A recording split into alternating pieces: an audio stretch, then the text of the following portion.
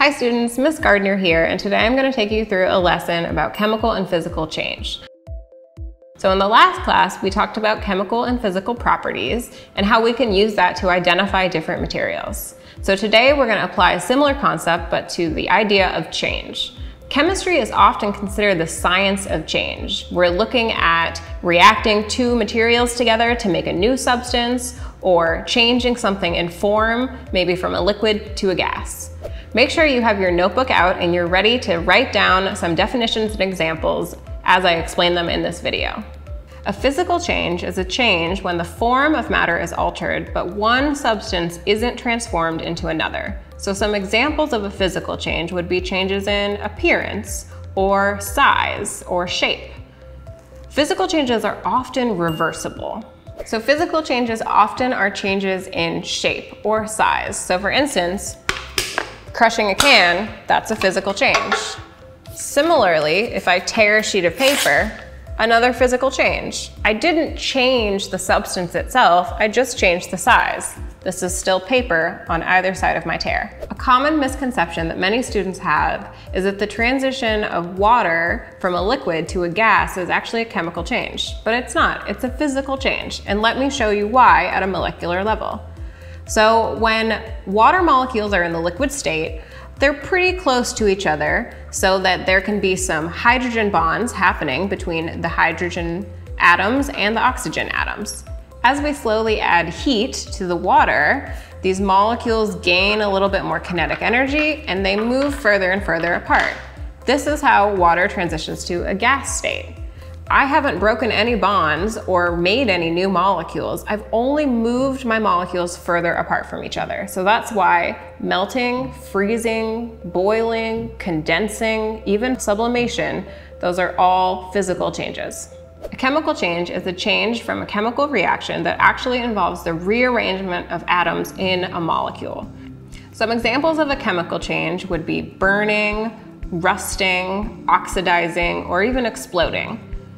You can often identify a chemical change by these following indicators: the production of light, the production of heat, generation of gas, which might appear as bubbles in a solution, formation of a solid, which is called a precipitate, or sometimes even production of a new smell or a sound. All right, so let's look at a couple examples of chemical change. Now remember, some indicators of chemical change are production of heat and production of light. Those are two things that are characteristic of fire. So let's go ahead and light this Bunsen burner, which this in itself is a chemical change. So I have methane gas that's coming through the tube here, and when I light this, it's now reacting with the oxygen around it.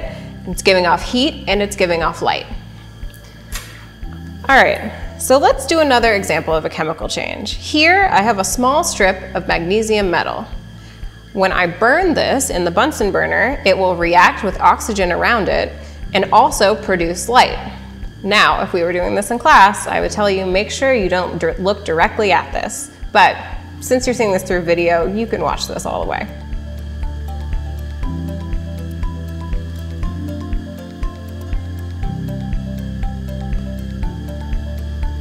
And now you can see that my once shiny silvery magnesium is now kind of chalky and white.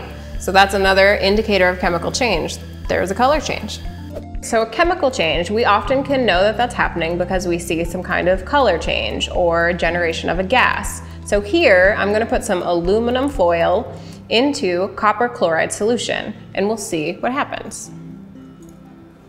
So we can see a new color forming on top of our aluminum foil, and its shiny texture is giving way to this kind of dull reddish texture. That's because a chemical reaction is occurring, and my aluminum is reacting with copper chloride to make aluminum chloride, and the red you're seeing there are copper deposits. So let's differentiate between a physical and a chemical change at the molecular level. So a physical change, remember, that doesn't involve any rearrangement of atoms. So here I have an example. I have hydrogen gas, H2, and oxygen gas, O2.